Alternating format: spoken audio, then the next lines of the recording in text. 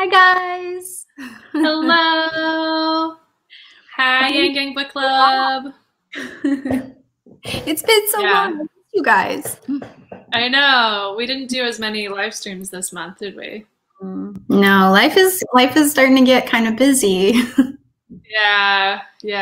We were on a roll, but life does go on, and Megan is about to start School. So exciting. Exciting, yeah. terrifying, and all of that. I know. Yeah, because you haven't been in school for a while, huh? 5 years. Yeah. Let's check in with some of your friends. Hi, Shaz. Hey, Shaz. Make sure you say Jackie. hi. Hi, Jackie. Hello, Jackie. And Daniel. Daniel, yay. Faithful. Awesome. So if you're here, say hi in the chat. Say hi, reader friends. We want to hear from you. Yes. Yeah, so we are currently, unfortunately, missing our author right now. It sounds like there's like some technical difficulties, so we're still trying to figure it out. So yeah, if we have to reschedule with the author of our book, Eric Holthaus, then we will, but we're just a little unsure right now. So thank you for bearing with us. Yes. Yeah, we might. And thankfully, we really like this book and know a lot about it now. So yeah. We were just spending like the whole hour going through everything. Can't say. Oh, thanks, Will. Well, love seeing Will's writing prompts. Yep. Every week. Every week. You're the consistent one. So yeah, love that. Cool. So, what was our book of the month, Megan? The Future Earth. And I'm wearing mine. I'm wearing this special shirt. Yeah. My planet, your planet. I love that shirt. You got it at like thrifting or something? I did get it thrifting, yeah. Yeah, pro tip for thrifting for women. Always go to the men's section because they always have shirts. Yeah. And I also found a pair of vintage Levi shorts in the men's section too. This isn't a thrifting channel, but there's some pro tips. But we know that thrifting is much better for the environment than yes, I miss thrifting. Actually, my entire outfit is thrifted. I'm not going to show you guys, but it's thrifted. I believe you. Yeah. Mine is not, but it's very old. I don't buy new clothes hardly ever. I will buy new clothes, which is why I have like a hole in my shirt. The shirt has a hole in it that I need to patch. We're just figuring stuff out as we go. All right. Yes. So if you guys have any favorite parts of the book, anything you thought was particularly great about the book, I know Jackie is going to have a lot to say. Yes. I feel like Jackie could almost lead this conversation. She's very, very into and up on a lot of the current events. So yeah.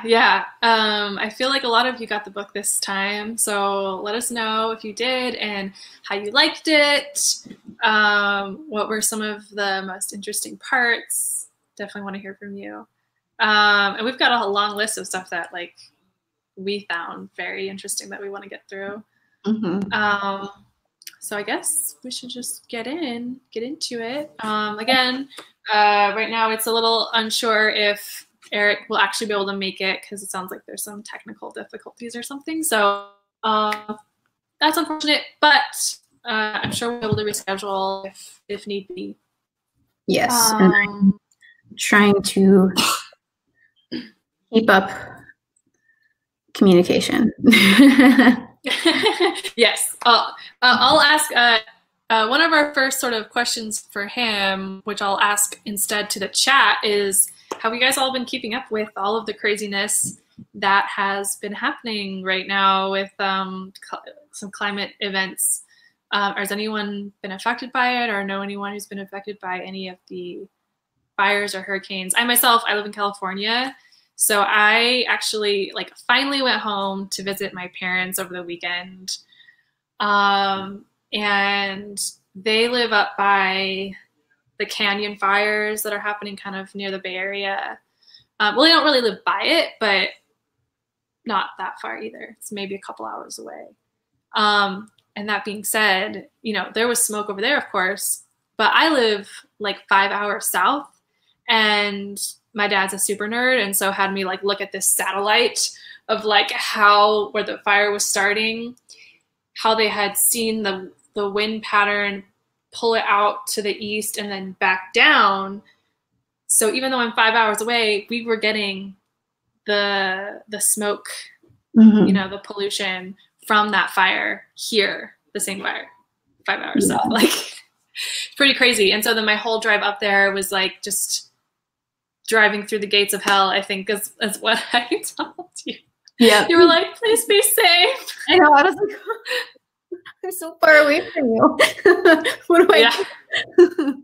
I know. Yeah. So I was not close to any fires, but it was complete, just like brown skies for miles. Yeah. So definitely crazy to be like reading this book. Well, I think I had finished the book by then, but you know, to have just recently read this book and then be experiencing that. Yeah.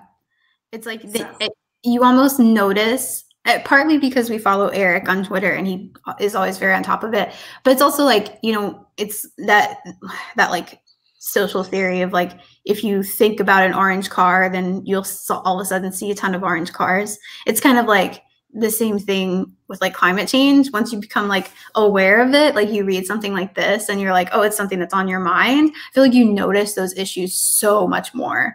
Oh yeah. Which, you know, you and I were talking about earlier today, definitely comes with its own kind of anxieties in that, like, yeah. What did I say to you? I said, no, I want to know this information because it's important, but knowing this information is paralyzing. Like, yeah, exactly. It's like, I need to know this. We need to know this. We need to be aware. Yeah. But yeah. Yeah. Yeah. And I guess I think it is important, like, not to like put anyone on blast, but if you haven't read the book, I almost kind of wish you would let us know, because it's like helpful for us as we talk about it to know if there's something we should go. Because we always say, like, if you haven't read the book, like, still come to our book discussions. Especially for, oh, hey, hi, Mom. I'm like tempted to say hi, Mom, but then people think it's my mom. It's my mom, but it's okay for Kateri to call her mom too. So what was I saying? Yeah, let us know if you actually didn't read the book, because that is actually helpful. Because getting to your point of like things. Oh, hi, Steven. Well, fires in Santa Barbara when I lived there, including one that crossed the 101 freeway into town. Yeah, I think. Were you here when like the houses were actually lost? Because that was actually like a little while ago. I've only been here for like 7 years. What was this? I keep forgetting what I was saying. Oh yeah. So part of like, why did we pick the book? You know, we were gonna ask Eric, like, why did you write this book in the way you did? So maybe we'll ask ourselves, why did we pick this book? It's like if you read the back, it says a hopeful book about climate change. So I think we just felt like that's so Yang Gang, because Yang is talked about as like a futurist and like the future is possible. Mm-hmm. The one where we don't die. Yes. Yes. Yeah. And I think this is kind of a good segue into someone had the question, what was the most inspiring part of the book to you? Mm-hmm. Yeah, I think let's all answer that so that we can maybe give us a bit of an agenda. Like I said, we have plenty to talk about prepared, but we want to know like what was the most inspiring part. Mm-hmm. Megan, do you want to go first? Yeah, so probably the most inspiring part of the book to me well, first of all, a lot of it was because I grew up in a religious, not household, I guess. I mean, yes, but in the church, we just didn't really talk about it. And I went to a private Christian school as well. In science, we didn't really talk about climate change. And so I just haven't really learned that much about it. So this whole book is kind of inspiring in that now I feel like I'm more informed on this topic. Like I feel like I can have a conversation about it. I know what's going on. So that's inspiring. But also, I think one of the most inspiring things is the way Eric keeps saying throughout the book, there are some things that are really bad. There is some bad shit happening. But he also has this hope constantly throughout the book in that he really does believe that if we can just do these things and if we can just get humanity on board, like we are going to be okay. And it might be a different version of okay than we think, but we will be okay. And for me, that was helpful because reading this book, he has some very scary truths that he goes into in there and some very scary things that are already happening. And so I appreciated and was inspired by the fact that he was cognizant to state that like, this is bad, but I believe in us, you know? And I feel like especially at this time, that's just a sentiment that we really need. Exactly. Yeah. It was sort of like, I think there was a quote that was, I don't know if it was like his or someone else's, but he was like, so long as we're here, like we still have hope, or we still have to act like we still have hope. Like we're still here, you know? So yeah, I definitely agree. I forgot what I was going to say. I was going to say something about, something you said, but, oh, I was curious how, and I will answer the question in a second, but I was like curious how it was to read. So like, if you haven't read it or review, you know, like the first is kind of like still doom and gloom, but then you get to like the second part and it's like, he's writing our future as if it were history and also the future we want where we actually achieve affecting climate change. So what was that like for you to like read those parts where you're reading it and all of a sudden you're like, this hasn't happened yet. Oh, yeah. That's what he's doing. Yeah, exactly. You kind of don't realize it because he does it so seamlessly. He does the headings, but you almost just don't. And he uses real history and he uses like real stuff and like quotes from people he actually talked to, but using it as if like he's in the year 2030 writing about it. Yeah, it was kind of trippy, but really cool. Yeah, I think that's like one of the things where it's hopeful in and of itself. It's like meta hopeful. It's like the text itself is hopeful, but it's an experience. It's like experiencing hope as you're reading it, because it's like, it's kind of just like how people say, like, you know, like just talk positive to yourself, you know, like examine your own self-talk or your own thoughts about yourself. Like if you just even when you're like stressed and like things aren't going well, but you just like tell yourself like, it's going to be okay. You know, like I'm going to get through this. Like it doesn't really mean anything, but that yet somehow like when we do that, it helps us get through. And like, that was kind of like the feeling I had when I was reading those parts of the book. Yeah. So anyway, yeah, for me, I think one of the most inspiring things was, I mean, I can kind of relate to Daniel. I think earlier comment you said, I lost it. You said that you like hadn't like paid, you know, like learned, we haven't like spent a lot of time like learning about climate change. And for me, there you go. Yeah. I've been informed on it. And yeah, I would consider myself that, even though I'm someone who like believes in it. I've always believed in it. I've always, you know, said, okay, like this is not good and we need to do something about it. There's, you know, it's like one of those things like you don't know until you know, and like taking the time to like read a book, and it's not even that long. It's really short.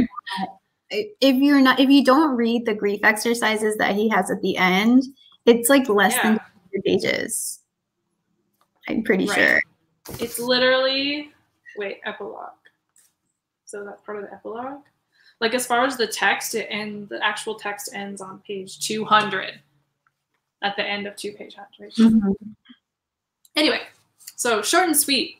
And it's just like when you take that time to like understand something, and then the fact that he portrays it in such a like holistic way of like what the problem is. It's not like he goes like deep into the history or anything like that. It's just like piecing together these like concepts that we all know exist, but then putting it together in a way where it like makes sense. That to me, like it's clarity. It's like there's like this beauty to like having a clarity of mind about a subject and not feeling like it's just this like clusterfuck of mystery and like, you know, like what even is that? I don't want to touch it, you know. Now I have more clarity. Like I don't consider myself an expert, but I have some clarity, you know, and that was the feeling for me. Yeah. So do we have any more comments? I just waxed poetic there for a while. Yeah. Yeah. His stories in time with Greta was cool. Yeah, I really enjoyed that part too. I really like that. I think that for me was the part where it felt so much like him. You know what I mean? Like I feel like that part to him was like super exciting to write because she like gave him hope, you know?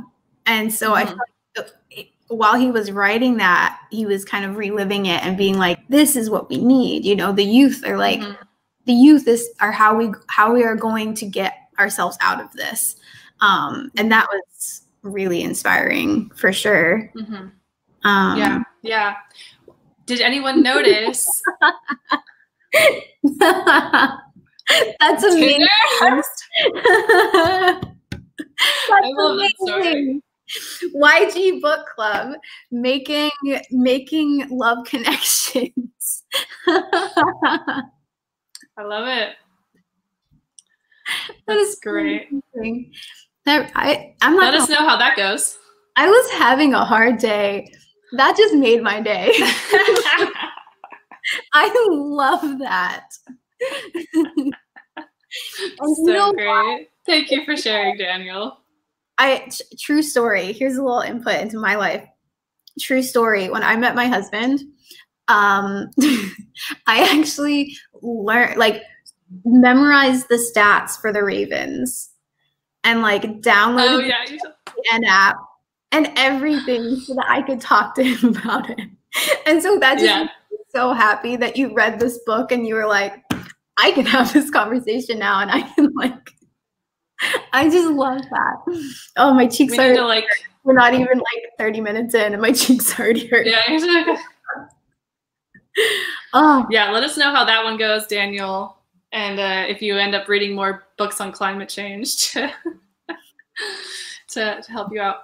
I was saying, did anyone notice a reference to frickin' last month's book? Right?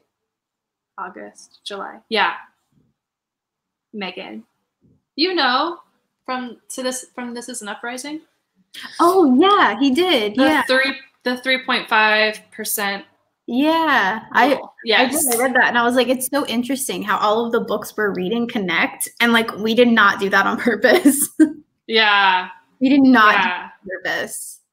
Yeah. So how cool was that? Yeah. So if you read last month's book and this month's book, there was this really important statistic study that was done where like someone looked at the data on all of these kind of movements that had happened within the last like century or so. And like the ones that had actually like achieved their goals, essentially, like how much of the actual population of their country or whatever had participated to be able to make the change happen, and it was 3.5% of the population. Mm-hmm. It was not very much, and it's in some cases it was less. So so that was brought up obviously in the book that we read last month, which was on movements and social movements and stuff. But then he brings it up in this book, just to, as a thing of the thing, like, hey, if we want to get some legislation passed, like a Green New Deal or whatever, like, we don't actually need like 50% or a majority, you know, like we think of in terms of majority, but it's like, well, no, it's like the data shows, yang gang, that it does not take that much, really. Yeah. I mean, I know it's not as simple as that, but still helpful. So I wanted to get this comment from Stephen. The book was hopeful and informative, but I was disappointed in his theory of change on page 194. That's much too vague. People don't simply show up. He skipped several key strategic steps. So yeah, he doesn't necessarily lay out what he thinks, like A, B, C, here's what we do. So I'm just going to read it real quick, but he says, my theory of change is simple. Billions of people just showing up in their own lives, energetic and ready to struggle together. Too often we hear that in a representative democracy, the most important thing you can do is vote. But what about the other days of the year? This is a crisis. We don't have time to just wait until the next election. And so he kind of goes into it more, just talking about how, like, you know, to have radical societal change, we have to start changing our own behavior and then kind of go out from there. And then he does say something that I think is one of the most important things that we can do in our lives. And he said, that's why I think the single most important thing each of us can do about climate change is talk about it with anyone who will listen. We exist in a crisis, and during a crisis, there are voices that often get drowned out. When someone talks with you about the climate emergency and how it's affecting them in their life, listen. And I have this like highlighted and everything because I think that is so important. And I talked to my mom about this today. Do you have it too? I did talk about it and then listen. Yes, because I think that is one of the most, I'm not gonna say like radical, but like I think that is one of the best things that you can do when trying to create change is talk about it. You have to talk to people. You can't just scream into the void on Twitter. We can't even, you know, the conversations that Kateri and I have with you guys even here helps, but also just the people in our lives. Talk to them. Talk to people. This is what I say about UBI as well. You can't expect people to just know what it is or how it works or how it could affect them. It's also, you have to talk to people about it. And so I think for him in this short book, he's just trying to get out what he thinks is the most important thing. And that's starting with yourself and then the people around you. Because really, most of us don't become big politicians or movie stars or big sports players. You know, like most of us are just normal people living normal lives. And really what we can change is around us, you know, and the only way that starts is by talking to each other. And so to me, like, I understand, Stephen, where you're coming from. I really do, because I think so many of us just want, what do we do? How do we change this? Give me the steps and I'll do it. But that's not super what his book is for. I think his book was just this urgent plea, you know, this urgent, let's do something, because if we don't, this is what's going to happen. And if we do, this is what's going to happen. But he talks about it in here. Kateri brought this up when we were talking before we got on about, we don't know what we don't know, you know? So like, you know, so I think that, that transitions well. Like your whole, what you're basically point you're making transitions well into that I wanted to bring up. And also just, you know, kind of my response to that of like what the book is, you know, like there's plenty of books on climate change and they're all different, you know, like they're not all the same book. And like what you were saying, like to me, like what the book is like, it's ideas. It's like trying to like, it's literally like trying to like open your mind to like having a more radical by, as in like grabbing it at the roots, understanding of climate change. It's not scientific. It's not like even necessarily political, or like you said, like a step-by-step guide. Whereas like the last book we read, like that was much more like practically a step, or like a manual of sorts. Whereas this one is more just like, it's getting at the spirit of things, and just opening you up to different ideas and ways of thinking. So on that note, I have it up here. Early in the book, on page 61, oh my gosh.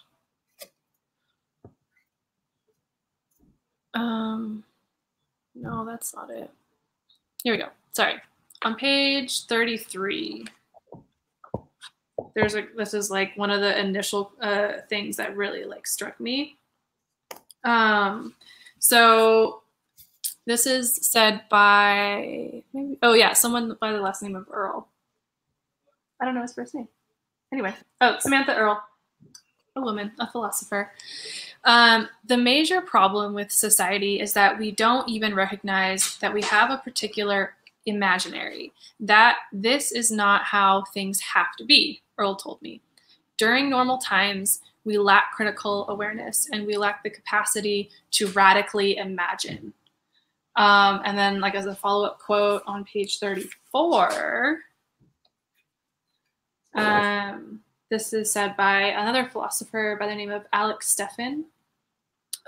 Climate change is first and foremost a problem of our relationship with the future.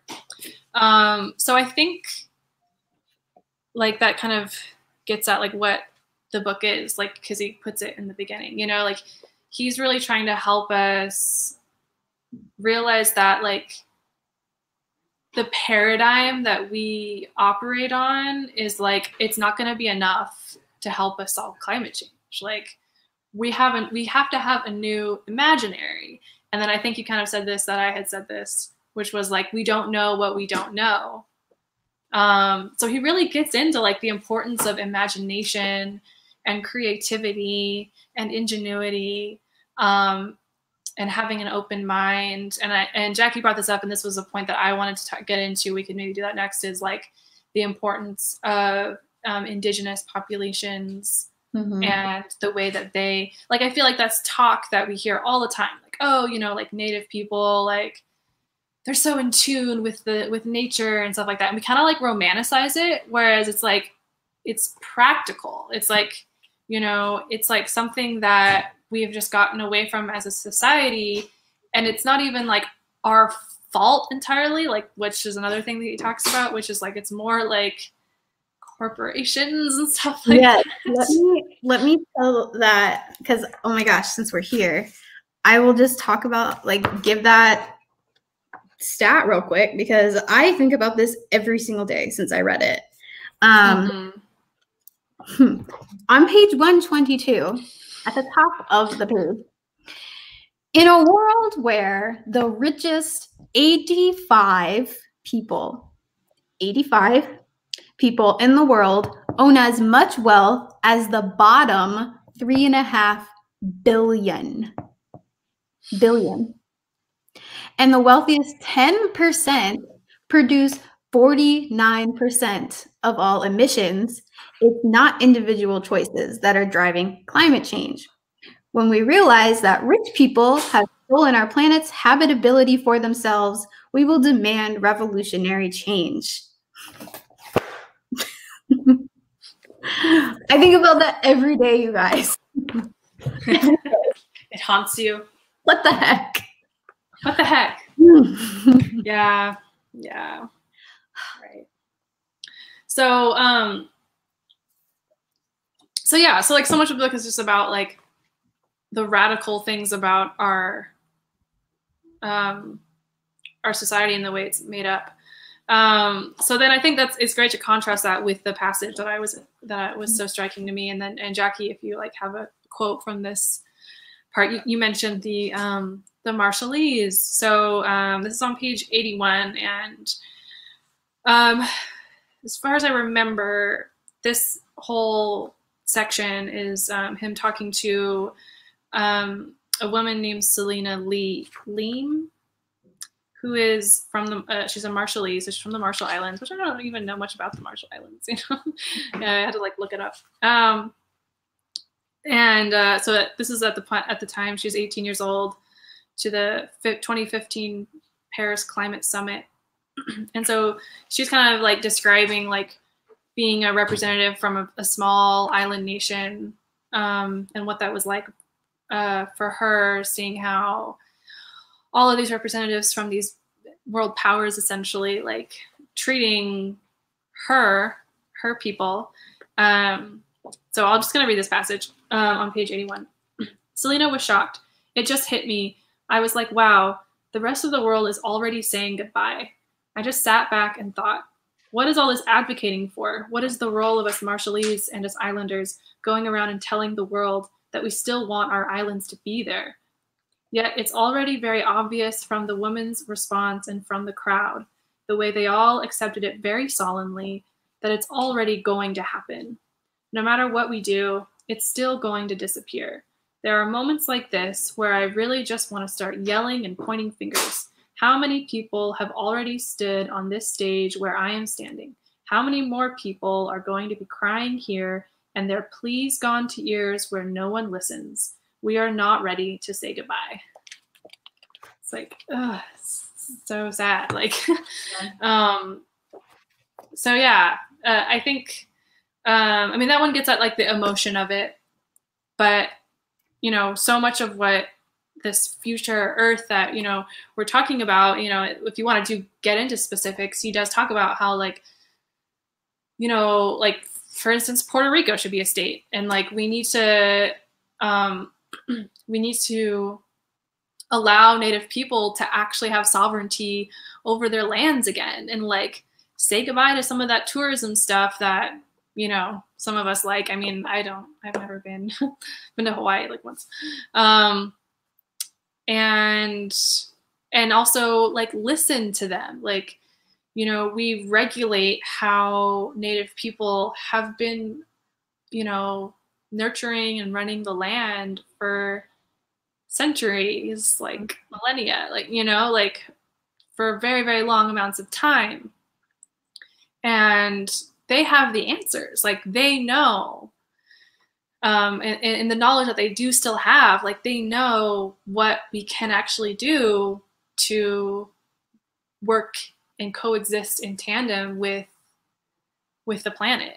And so like I just thought it was so interesting. It's not something you ever hear talked about. Like you hear, you know, reduce your carbon footprint and, you know, waste less. And like those things are obviously important, but you never hear like, we need to, oh yeah, use the word consent, you know.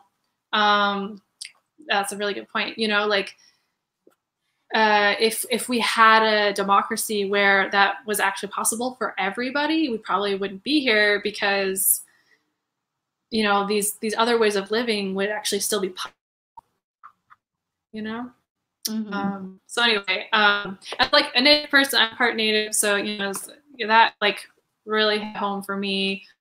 You know, part of my like recent history is like being pushed out of, definitely have a history of being pushed out of tribal lands and not being able to return and stuff like that. You know, that's not what we want to do. We want to do the opposite of that. Like let it, you know, yeah. Let us have the land. Let Indigenous people have the land, and like listen to them and learn from them. Yeah, living with. I put it up and then accidentally pressed it too fast. I'm not giving any of you time to read any of these comments. Yeah. Yes, I can tell Jackie really likes a lot of this. Oh yeah, she's like. Thanks for the input, Jackie. Yeah. So yeah. I think that's kind of a good segue into one of the other things we want to talk about, is kind of this restructure of society. You know, and he does get into like the infrastructure. One of my favorite parts was saying how we should have more trains and like stuff like that.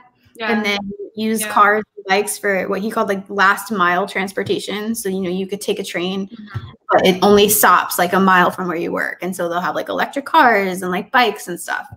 which I really like that. He does get into some of the infrastructure, but a lot of what he talks about reworking and restructuring society is more so like the human side, how we treat each other. You know, just like how we are humans, I guess, you know, how, I guess it's like a restructuring of our humanity. You know, and we had that one question for our Think Harder Thursdays. Little shout out there. You know, what would the world be like if we intrinsically trusted one another? And one of the reasons we chose that was because of this book.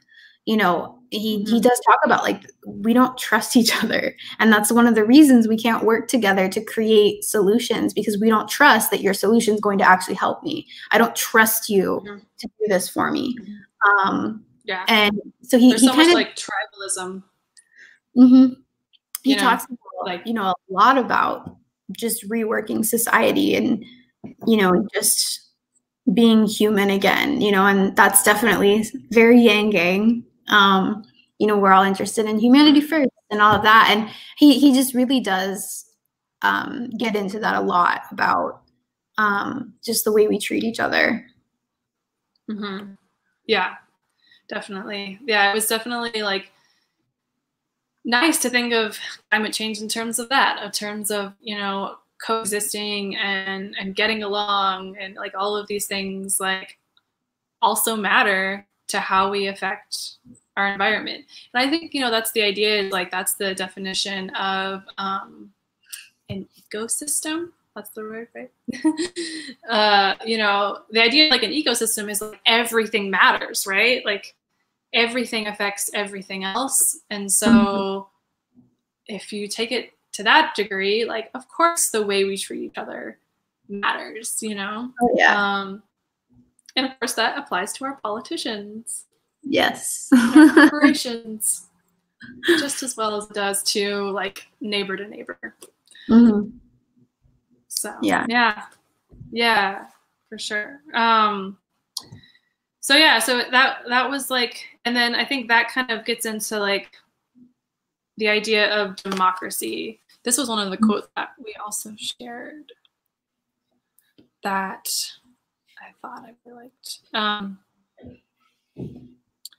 So on page 103, for those of you who have the book, I'll just read it here. Success on climate change, where it can exist, will look like democracy. To build a sustainable and just world for the next century, everyone will have to participate, especially those who have been excluded from the political process for far too long. Inclusive society is a just society in which we all listen to one another with genuine care. So yeah, I think that kind of sums all those thoughts up together. And so it's like, it's so interesting to think that like, this is another like kind of big picture thought that I had. Like, we think of all of these like issues, political, social justice issues, as like kind of being separate from one another, you know? And I think especially like for Yang Gang, like UBI, I don't know if we got into it as deeply as we could have. But I think now that we have more time to think about it, UBI, oh, hello. Let's see. Well, it worked. Hello, Eric. Hi. Sorry, I'm 39 minutes late. That's okay. That's okay. We had some issues. That's okay. We're so glad that you still showed up. We've been having I'm sorry. a blast talking away. I was mowing my yard the entire time, and I was totally oblivious, and I didn't realize what time it was. I'm sorry. Oh, that's so funny. Okay. That is well, you know, I know how the housework can like get you into another dimension. Yeah, exactly. Cool. Yeah, we've been waxing poetic about all the beautiful things in your book so far, but we'd love to hear like from you. So we have, I don't know if you can see the chat. We have people in the chat. I cannot see that right now, but that's okay. It's okay. Yeah, I think there is like a private chat and a public chat. Okay, sure. I can see the messages coming up on the screen. the YouTube messages. Yes. Yes. Cool. Cool. Yeah, because we're just on YouTube right now. All right, great. Cool. So I'm Kateri. And I'm Meghin. And then Megan is over here. I haven't formally met face to face. So yeah. Mm-hmm. So yeah. So like one of the questions we like had for you was like the original idea was just like, can you tell us like how the book came together? But also specifically, like, what was your idea for like how you wrote our future as if it were like history? Because that was like one of the most striking things for all of us. Sure. Yeah. First of all, the book started as a choose your own adventure book. I don't know if you guys remember those books from the 80s. I've seen them. Yeah, they're it's just sort of like you are playing. It's like I mean, the general name for it is a game book where you are playing the game as you're reading, and you can make choices and interact with the book. So you flip to a certain page number corresponding to whatever choice you make at the end of the chapter. And so that was what I was going to do for this book. I had a draft written of that book, and it turned out after talking with my editor and thinking about it for a while, it was that the original book had 15 different endings, and a lot of them were apocalyptic, and just like any other climate book where you're saying like, the odds are stacked against you, and no matter how hard you try, it's not going to end up in your favor, because that's just how life goes sometimes. And that's not really satisfying. Like people already know that. So it's not new information. So I thought that the new information would be, there are still choices that we can make that will steer us towards a better world. I think that's the message that if you read the climate science studies and assessment reports going back decades, that's been the consistent message from scientists, is that by making certain choices, we are putting ourselves on a certain path, and those choices can always be different.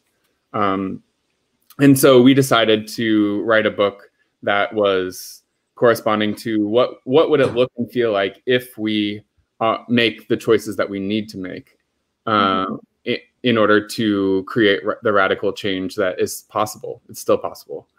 And showing just, a vision of that future where we do we do what we need to do. And so, my editor and I agreed that is the climate book that no one had written yet, and that is the climate book that the world needed right now. So, so that's what we did, and I've been just so thrilled at everyone in this group, their enthusiasm, at you guys' enthusiasm, and all of the there's at least 20 universities now that are using this book for courses this fall. It has been really exciting to see the uptake of people who are, I don't know. I think that, when I had the audience I had in mind when I was writing was, 15 to 30-year-olds, people who grew up with the climate crisis, who knew, like some of the first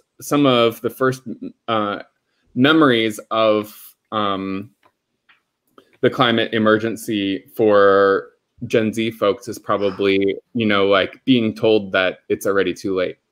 And I don't really know that that's accurate. I don't think that's true. So I just can't imagine, for my kids, at least. My kids are 4 and 6 years old. And, the story that they're going to learn is the story of what happened. Like by the time they're in high school, we will have either, steered all of society on a different path, or we haven't. So they've sort of like, it's only really Gen Z that has the agency, Gen Z and millennials that have the agency to be young enough and enthusiastic enough to go out and say, the rest of my life is ahead of me. 80% of my life, I'm going to be living with the consequences of the decisions that we're making right now. And I feel like those of us that are really enthusiastic about doing this work, that this book is written for sure. Yeah, definitely. One thing we talked about this earlier, but I think it'd be fun to point out to you. So we read one book a month, and our previous book, I don't know if you've heard of it, it's called This Is an Uprising by Mark Engler and Paul Engler. And so kind of to your point, talking about like the importance of youth in the movement, you mentioned the 3.5% rule of like, social movements being consistently successful if they had that amount of support. And so that statistic was mentioned, of course, in the last month's book. So it was just so like funny to just like, and like striking to like see it pop up in your book as well. It like just like felt very fortifying. Like, yeah. And what I was gonna say too is like definitely that hope that you were talking about, that you were hoping to convey, is definitely coming through. Right. I really enjoyed personally that you stated the facts, you didn't sugarcoat it, but you were also like, but you said it's not too late. We can still do something. And for me, I really appreciate that, because I've grown up hearing it's too late. There's nothing we can do. It's, and I'm a millennial, but like, you bring up the point of Gen Zers, and that's literally all they've heard is that it's too late. And, I feel like that hope, it definitely comes through. And for me, that's what made, reading the book enjoyable, because sometimes having all of the information is like paralyzing, because you don't know what to do with the information. You don't know how to process it. And a lot of what you go through in the book, and what I wanted to ask you about, is the anxiety surrounding it. Why, for you, I guess what I wanted to ask is, why did you think it was so important to address the anxiety and the mental health concerns that go along with climate change? I think that, again, that's one of the main ways this emergency is manifesting in people, I think. I mean, these are the conversations that I have, like off the record with friends and with family. It always comes up in almost every conversation. And it's not something you hear covered in the news, or you hear in, like, I don't know that Al Gore, when he gives the speech, has much, talk about like that. Like the main standard bearers of the climate movement don't really engage at a deep emotional level, I think, in sort of saying this work is hard, it's scary, and you are going to want to give up pretty much all the time, but I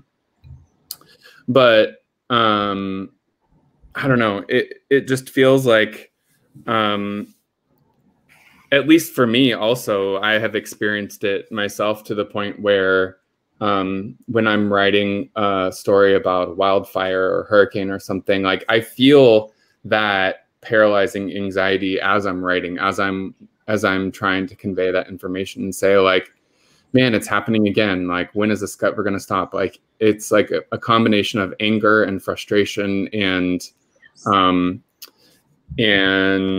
like my future is being stolen away.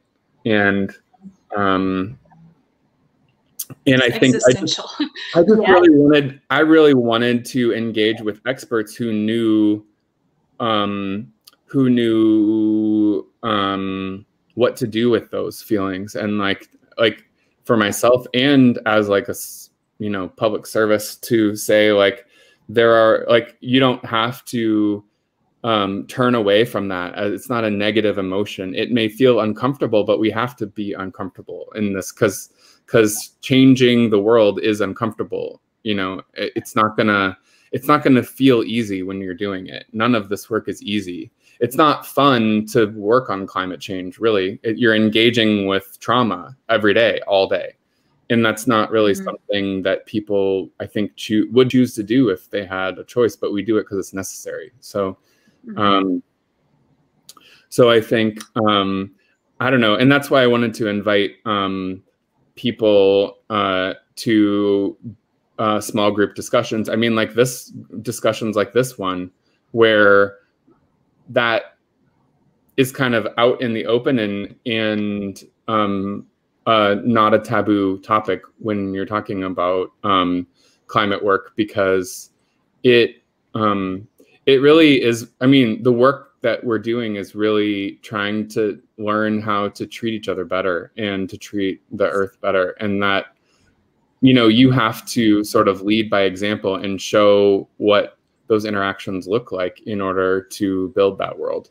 So it starts with your organizing groups. It starts with book clubs. It starts with having conversations with your friends and family about climate. You know, like, chances are, if you're on this call right now, you're probably more engaged on climate than 99% of your friends. So you are that climate person for your friend group, and it's okay to bring it up and say, like, you know, I just saw like the wildfires again. Like, it's scary to see, and I don't really know what we're gonna do. Like, what do you think? Like, how, like, I don't know, like it. I don't know. I think that the more that we can show an example in our circles that there is hope, that there are things that we can do, that's gonna be how those messages spread. Yeah, for sure. That's so. Yeah, we were talking about that. You know, like how it's empowering just to create these spaces and learn about things and hear each other like talk about the things that like are terrifying to us, and it doesn't necessarily feel like you're doing anything, but just having felt that emotion and that like connectedness with other people of like, oh, you're scared too, and like, I'm not alone, and I'm not crazy, and and you know, it's like, I think that's what like gets things going, to then say, okay, well, maybe, you know, there is something we can do about it. So yeah, that was definitely our goal with picking the book. So great, thank you.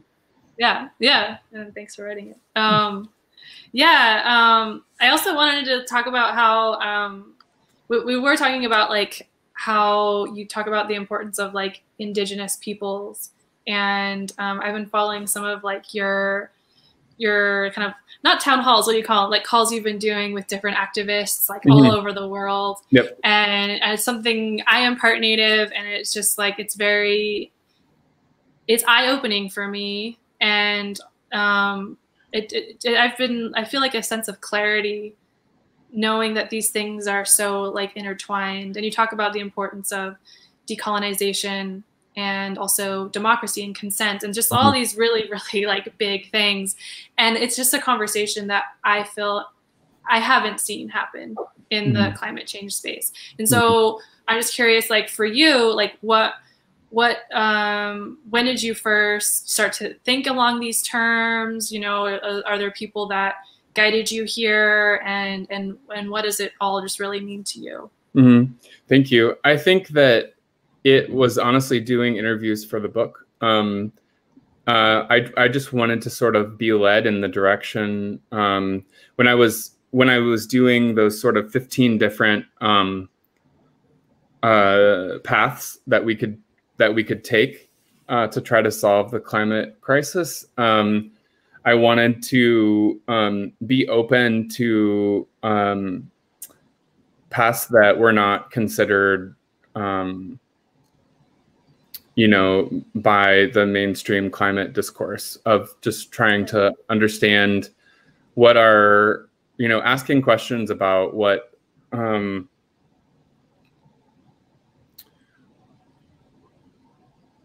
will actually look like to engage on the scale of the problem, and actually asking what the problem is in the first place. And so through all of those interviews that I used to create the book, there was this thread that came out that ended up being the focal point of the introduction section, where it was saying like the problem itself is not just the climate emergency. The climate emergency is a symptom of a larger problem, which is injustice and racism and colonialism and extractive capitalism and everything that has been happening over the last 500 years to deviate away from sort of what I don't know. I feel like there's a struggle against romanticizing pre-industrial era because it was a brutal place and people died at age 35 and like all the time. And I think it was not something clearly that we're trying to return back to. And I think that is sort of the core of the criticism of the Green New Deal is like, we want us to all live in caves and eat, you know, like bugs. And it's like, that's not, live in dirt. I don't think anyone wants that. You know, like what we're asking to do, what we're asking for is everyone having their basic needs met, right? Like that's not asking too much. All right. We want to have a society that works for everyone. That's not just, you know, like you shouldn't have to work to,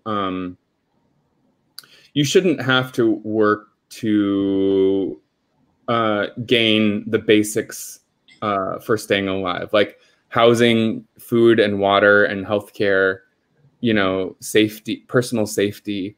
These are all non-negotiable items that everyone should have access to. So, so I think that if you use that as a starting point and understanding what are some of the most, you know, because industrialized Western human civilization is only, you know, 150 years old, if that. And, you know, like if we learn from other ways of having human society, I think that, you know, taking a more ecological approach, and this was my conversations with Kyle White at the beginning of the book, that really helped formulate, you know, what I was imagining to be sort of the basis of this next decade was sort of returning to that idea of reciprocity and consent and living together in an ecosystem, which is the most fundamental truth that we have, is that we are animals that live on a planet with other animals and other plants. And like, that is the non-negotiable thing that we were born into when we became alive. So I think that if we use that as the fundamental basis of the recovery from this, you know, 500-year history of deviating from that, I think that is really, we're really returning to what it means to be human rather than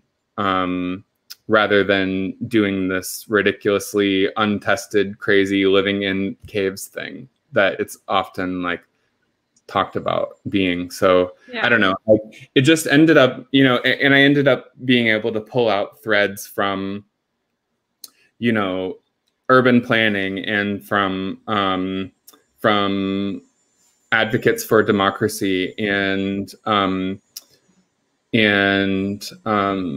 folks that are activists or like organizers, and all of it to me was trending towards the same answer of, we just need to learn how to live in relationship with each other again. Like, we know how to do this. We've done it before for thousands of years. And you know, it's going to take a long time to relearn that, but it doesn't mean that it's not possible. Yeah. I think that was one of my favorite parts of the book, actually, was how you did go into some of the infrastructure of like how to restructure society. But I also love that you talked so much about the human aspect of that, of just that basic I can't say the word. That basic reciprocity, is that how you say it? You know, just basic humanity, you know, loving other humans. You know, I love that so much of it was just you talking about, yeah, sure, everyone talks about restructuring society as in how we restructure transportation and all of that. I feel like everybody talks about that, especially when we're talking about climate change. But I feel like nobody ever goes over the human aspect of it, you know, and I really appreciated that. Yeah, and I mean, that was an explicit intention of mine in the book, is to not talk about solar panels or like green roofs or anything like that, because that has been talked about way too much. It's like, what would be the motivating factors to make those kinds of policy decisions inevitable? I think that, you know, and honestly, that idea of reciprocity is core to almost every world religion too. It's something that we know that is the basis of humanity, is living together in community with your neighbors, and trusting each other, and building that trust takes time. And right now we don't have it. We don't have that trust. So, you know, like, it's very, very, very clear, even in the last 5 to 10 years, that has really gone downhill a lot, at least especially in the United States. And you know, it's encouraging. It's super traumatic, but it's very encouraging to see that starting to come back up as a fundamental part of political discourse now, in the last few months, you know, especially since the killing of George Floyd, that we realized that we have crossed the line as a society and we can't normalize this anymore. So it's super refreshing to see people, you know, out there willing to put everything that they have on the line to say, I'm not going to participate in the system anymore until we change it. Yeah. So it's happening, you know, the uprising is happening, and that's what it's going to look and feel like, you know, magnified tenfold, to see the Green New Deal become law, really. I mean, that's what it's going to take at this point, I think.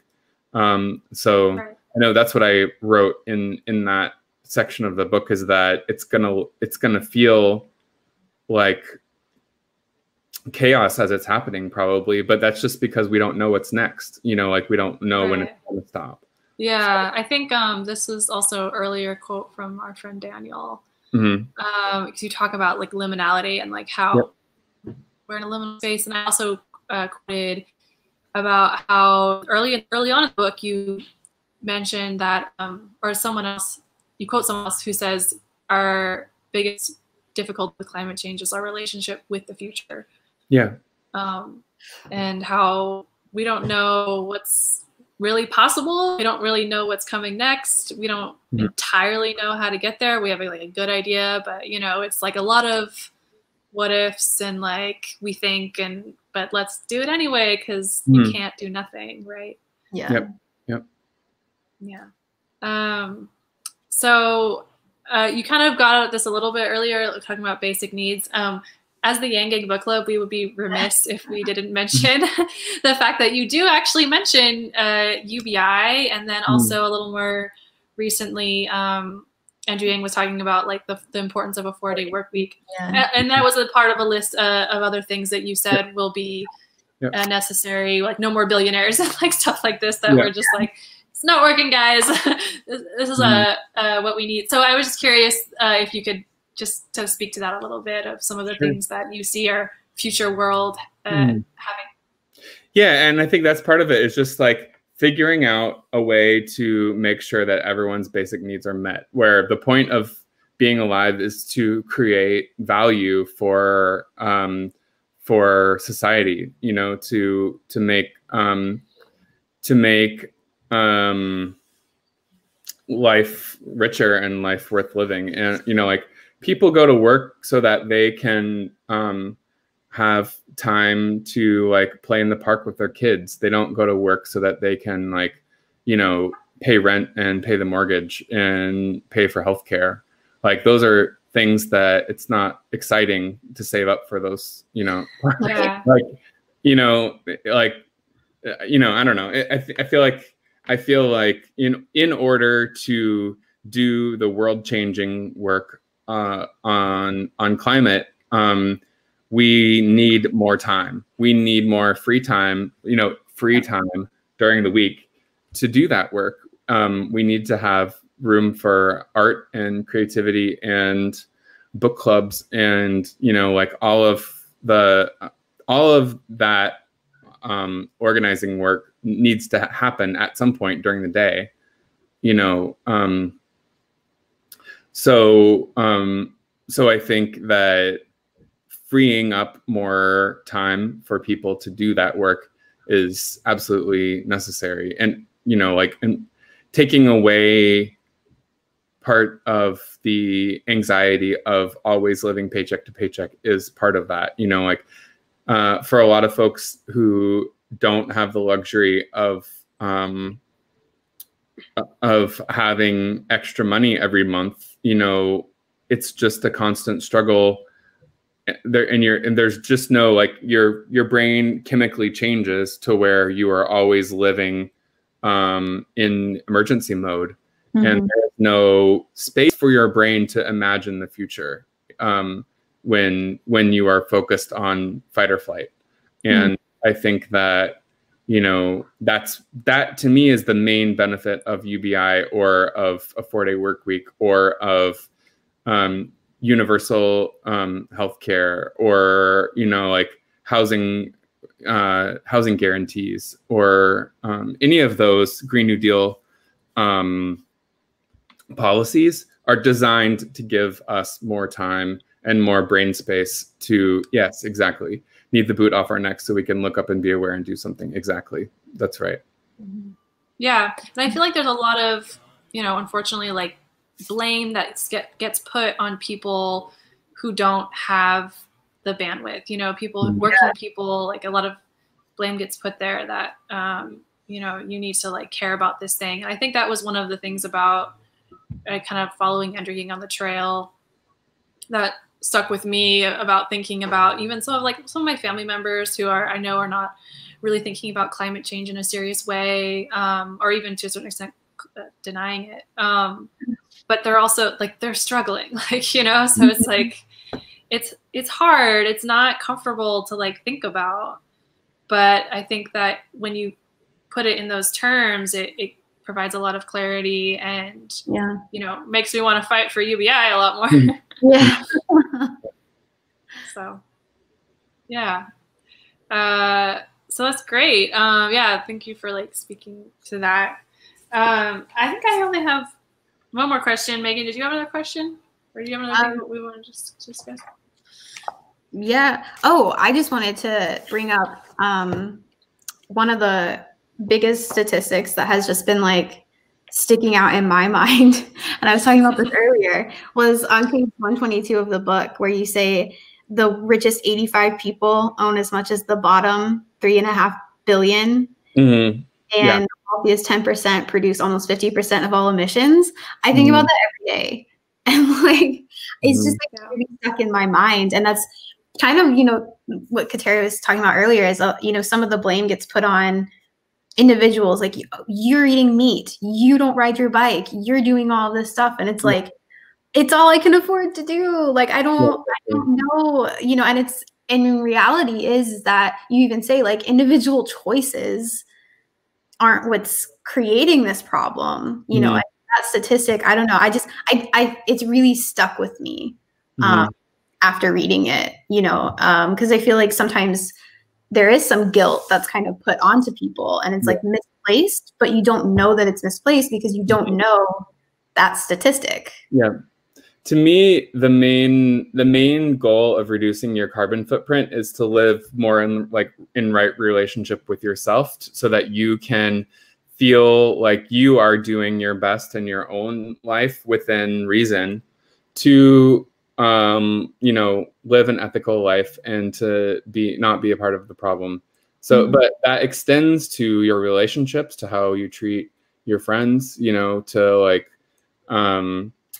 to, you know, if you are actively anti-racist, you know, like, all of those are individual actions that will help solve the climate crisis. It's not just recycling how much you can put in what bin most efficiently. Like, that's, you know, if you are spending more hours of your day doing that kind of work than political organizing, like, you know, and I know like political organizing doesn't work for everyone. Like I don't feel like I'm a political organizer, like, but writing or being creative or, you know, going on a bike ride or being in nature or any of those things, I would say are arguably more effective at solving the climate emergency than recycling at this point. Because I mean, really, because also the economics of recycling have changed so much, where a lot of the stuff that is collected by recycling trucks is just thrown back into the waste stream anyway, because there's no like cash market for it. Like it's a break even on cardboard right now. So like half the time they just throw it back in the landfill anyway. So I don't know. It's just like, and that to me is the most depressing thing, is like I spend time, you know, trying to think like I'm doing my part, and then it just doesn't matter. You know, like I feel way more excited when I publish an article, or when I like have a good conversation with someone where I feel like I'm connecting with them, or, you know, like if I know that someone else is trying to work with me on building a better world and making large scale change, I feel like that those actions will add up to create a critical mass more. Like there's a greater certainty that will work than any level of incremental change, I think, of individual action. Yeah. And yeah, yes, you should definitely try to, you know, the number one carbon footprint item for most people is your daily commute to and from work. And now, you know, with the pandemic, like people are working from home, so that has made a huge impact on lifestyle changes. So spending this time during the pandemic to sort of figure out what is going to happen when I have to go back to work, or like what is going to be my strategy for getting to and from work. Like if you can focus on radically changing one part of your life every year, or every 5 years, or every 10 years, or, you know, like whatever feels good to you, or like cutting out animal products from your diet, you know, like those are things that you can do, you know, while you're doing these other parts of your life, while you're changing these other parts of your life. But I think that putting it on yourself to change the world entirely on your own is not going to happen. I mean, like that's why, you know, I just think the fundamental calculus is that we will not be able to change the world if it's just a bunch of individuals doing our best. We will have to join together at some point, because our work, when we work together, is way more effective than individual change ever could be. Yeah, definitely. We actually have one more. Okay, so we have one of our readers is curious about agriculture, and we just talked about what we can do, and military. So I think maybe as far as like budgeting, I don't know if you have anything to comment on that. Okay. Yeah. I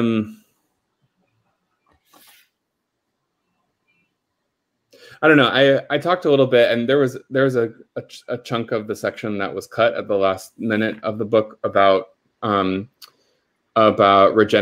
regenerative agriculture. I would look more into things like what the Land Institute is doing in Kansas to imagine industrial or large-scale agriculture on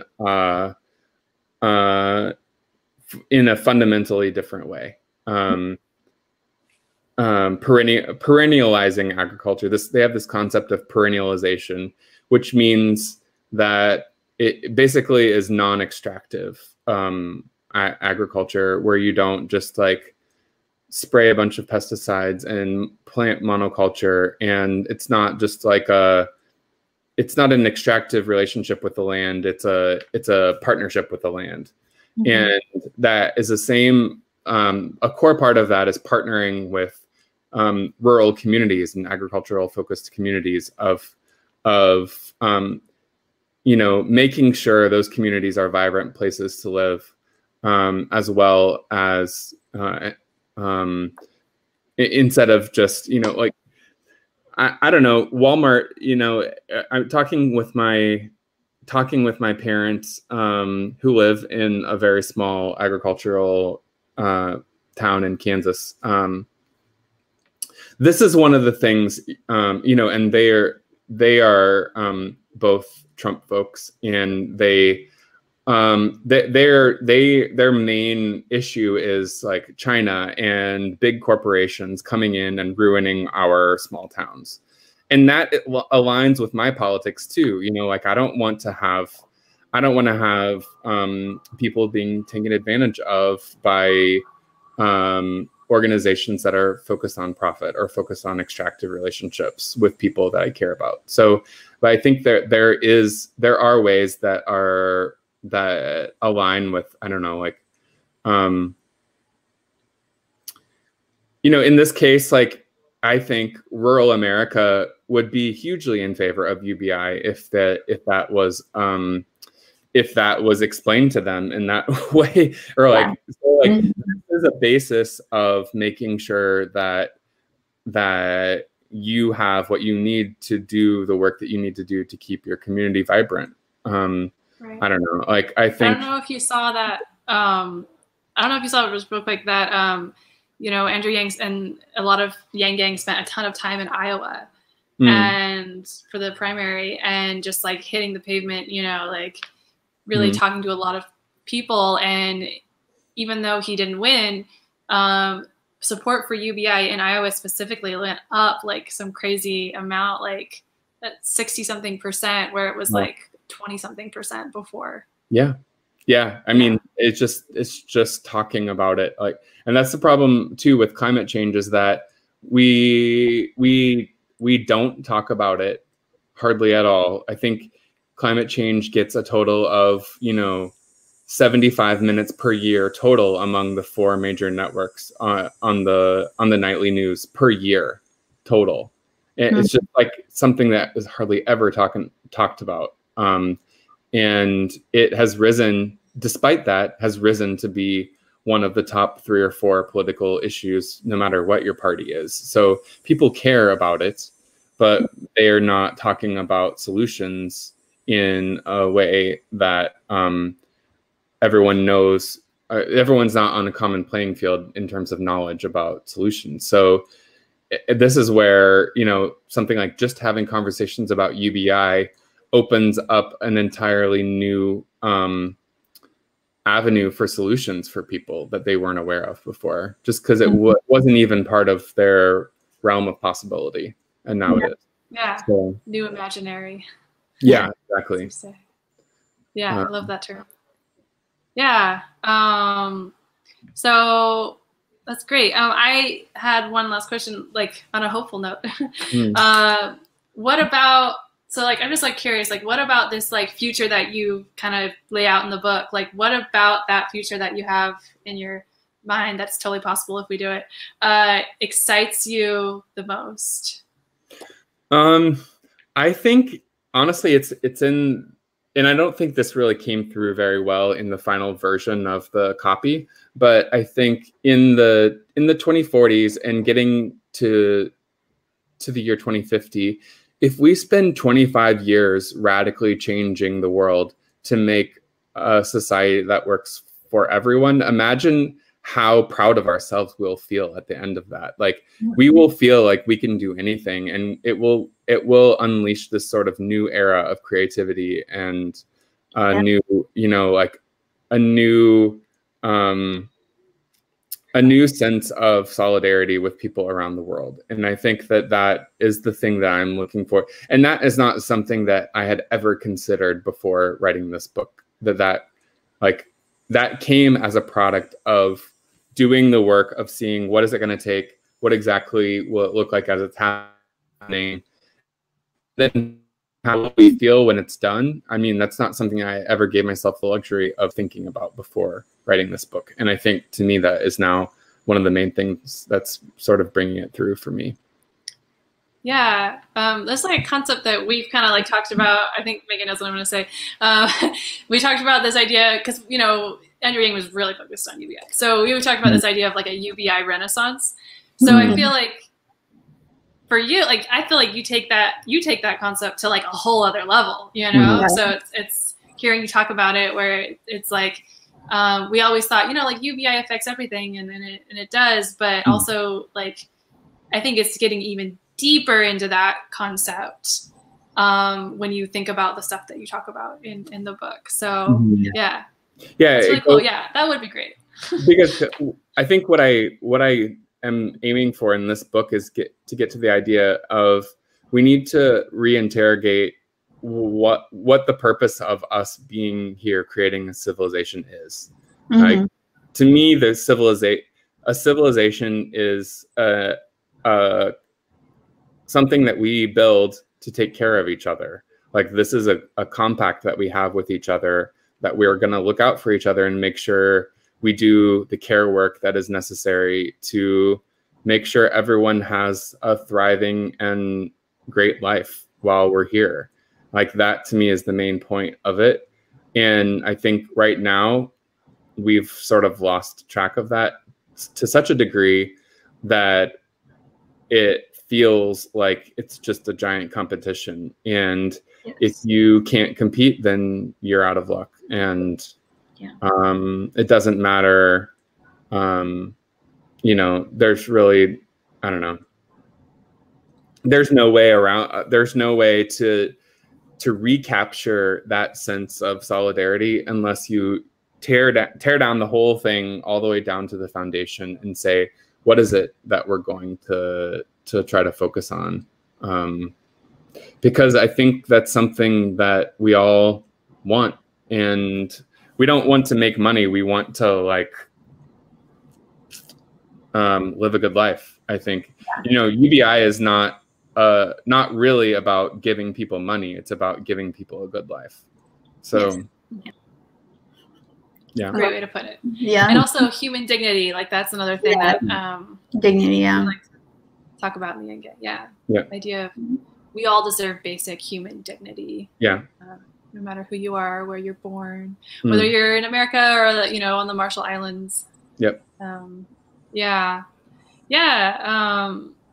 I think that all that is like super exciting. I think when I, you know, talk, it's nice to think about talking to people about climate change now in terms of like what can be exciting and what can be hopeful, and not just like, well, you're not doing all these things, so you're part of the problem. And I feel like that's kind of like the basic narrative that people align with. But when you shift it to like, you know, we could have these cool trains and like, you know, we could have all these things, and then like people won't be so like shit on all the time, and like all of these things can be true, you know? So it's not about avoiding the apocalypse. It's not about guilting people for not recycling. It's not about, you know, it's not even about demonizing the oil industry or demonizing Republicans. It's about building up a vision that is more exciting than the vision that we currently have for the future. Yeah. And then people will just switch on their own because they'll be like, man, this looks a lot better than what I thought was possible. Yeah. It's giving people that like little spark of hope, you know, that like, it doesn't have to be the way you think it's going to be. Yeah, exactly. And that really all comes down to what you're saying when you first got on, like choices. We all have choices, and we're acting like that choice has already been taken away from us. Yeah. And it hasn't. Yeah. And we all have an imagination. So it's like talking about the idea of like, that's what imagination is. Like you spark an idea for someone else, and like they have a whole complete like completely different brain that's going to think of all sorts of different things that you would have never thought about. Yeah. So yeah, that's exciting too. which is why we have the conversations. Yeah. Yeah, which is why we have book clubs. Do you, one random thought question I just thought of, like, I don't know if you read like a lot of like science fiction or any like, you know, like other books, like I don't know, or shows or anything, like do you have any like recommendations? Yeah, no, I would definitely read Octavia Butler's Parable of the Sower. I think that is something that is so applicable for this year, for 2020. And also she wrote this 30 years ago and it takes place in the year 2024. So it's sort of like a parallel of my book in some ways. Like, I think it's, I mean, I'm not comparing myself to Octavia Butler in any way, but like, but I think that it's more of a cautionary tale, and it's sort of like, this is what happens when we get to the point in my book when I say, okay, we are now going to choose to treat each other better. It's like we got to that point and then we chose not to treat each other better. And it's like, we're going to all descend into individualism to such a degree that it's like neighborhood versus neighborhood for like survival. And so it's just a really good parallel to like what could happen and it's like where we're headed right now. If we don't change course, for sure. Okay. Sounds like Crescent's 2038. I was just going to say that. Yeah. I'm going to bring it up. So there's a book that we recently read. It's called Crisis 2038 by Gerald Huff, who has since passed. But basically, it's a science fiction, right? Book. Science fiction? Yeah, I don't know. I'm like, it's so realistic about the future. I don't know. I went to say it. It's like AI, but... Is it takes place in 2038? I guess so. Yeah. Future. It's like a documentary about the future. Yeah, I mean, it's like essentially, but it's talking about like, you know, in the year 2038, what's going to happen if we continue on the path that we're on now. So kind of along the same way, only his is more so around UBI. And AI. Yeah, and AI. Yeah. Yeah. Also, UBI is a big sort of behind the scenes, what's it called? Character in the Expanse books. Expanse.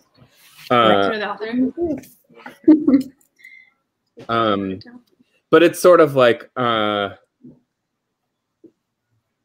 don't know, it's sort of like a bad version of UBI though, where it's like, there's a black market for everything that's not covered under UBI. And I don't know. This is where The Expanse is a series of novels where it's about 150 years in the future and humanity has colonized the rest of the solar system.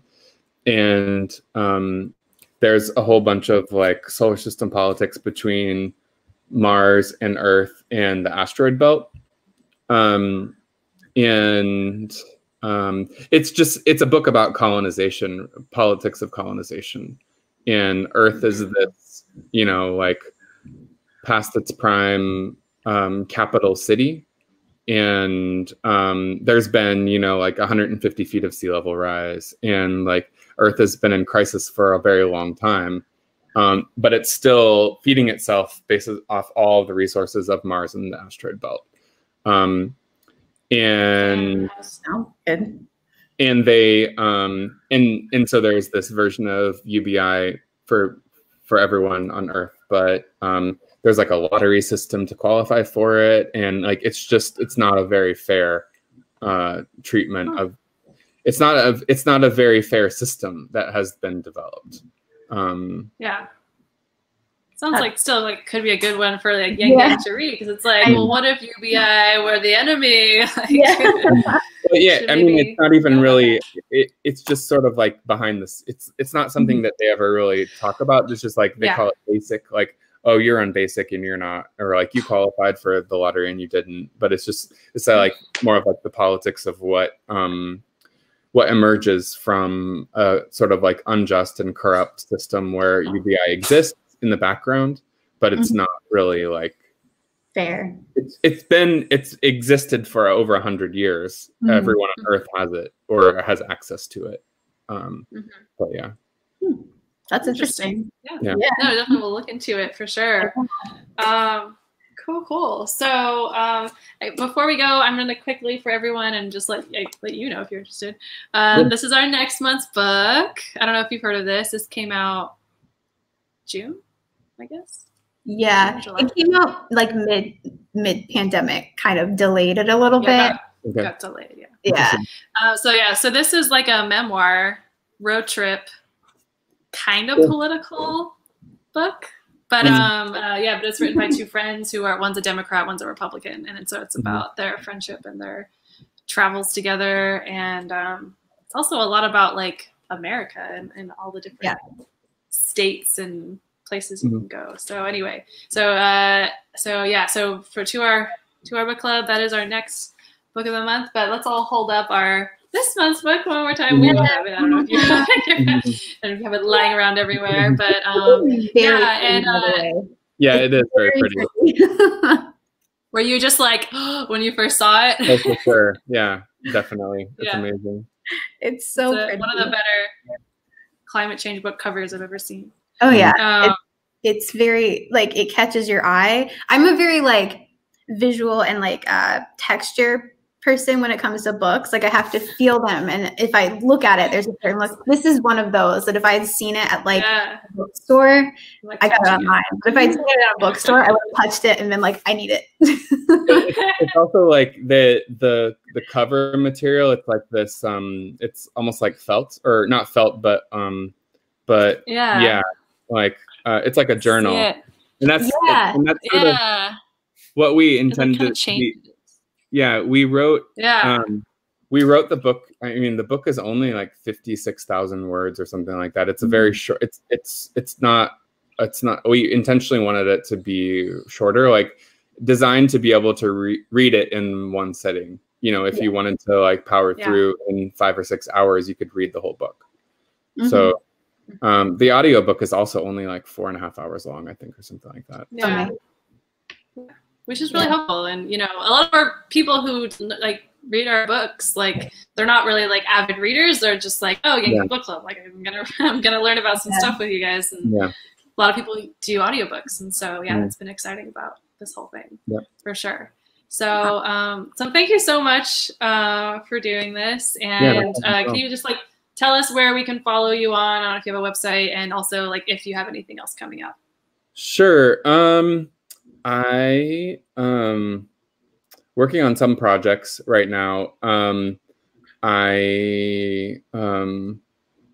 We just submitted a proposal to do an augmented reality game that was about car rapture. Like if all the cars instantly vanished, what would happen? How could we adjust and like adapt, and what would happen basically? So I don't know if I'm even supposed to say that publicly, but it's okay. We're a small group community. We'll keep it a little secret. But, I mean that like I'm really interested in exploring this sort of like medium form thing of like 10 to 15,000 words, or like 20-minute videos, or like something like that. I feel like that's sort of the space where I'm going to try to do my next work. Okay, that's awesome. Cool.